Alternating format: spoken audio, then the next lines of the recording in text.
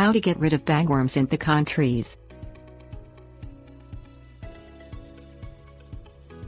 If you have noticed small, diamond-shaped silk bags or a massive webbing at the end of your pecan tree's branches, there may be an infestation of bagworms or webworms. Bagworms are often found on arborvitae, but make webs on an array of trees, shrubs and ornamentals. Webworms are sometimes mistaken for bagworms and are often found on pecan trees. Bagworms and webworms both create silk bags, which are filled with many, tiny caterpillars. Treatment is the same for each, which involves removing the bags before the population multiplies and damages the tree. Things you'll need: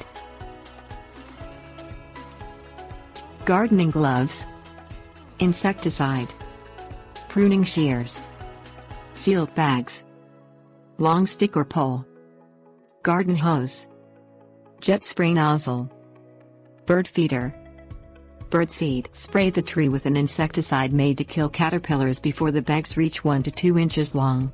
Spray the insecticide late in the afternoon when there is no breeze. Some products are sensitive to the sun and may degrade in the sunlight.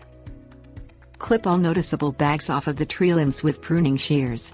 Place them in a sealed bag and discard them.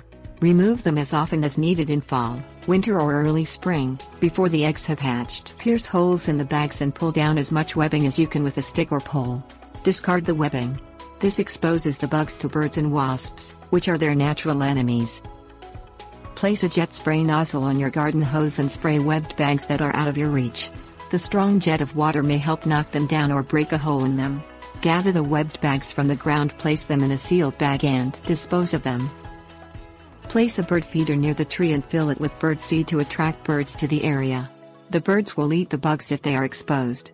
The birds may tear open any mist bags and feed on the larvae. Treat the tree again with an insecticide, if needed.